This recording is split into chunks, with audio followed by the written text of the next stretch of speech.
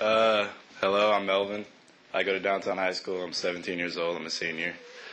I'm on the debate team at Downtown High School, and ever since I joined the debate team, I've been having a lot of fun. Debate is a great program. I've got a bunch of my friends who join it. We all enjoy it. And ever since I joined debate, I noticed that my reading skills and my public speaking has become way better. Like, I'm able to speak in front of you guys right now. And reading in class, before I'd be a little shy and hesitant, scared to read in class. But now, I'm reading in class. I'm able to go to other classes and talk about programs that our school is introducing and things.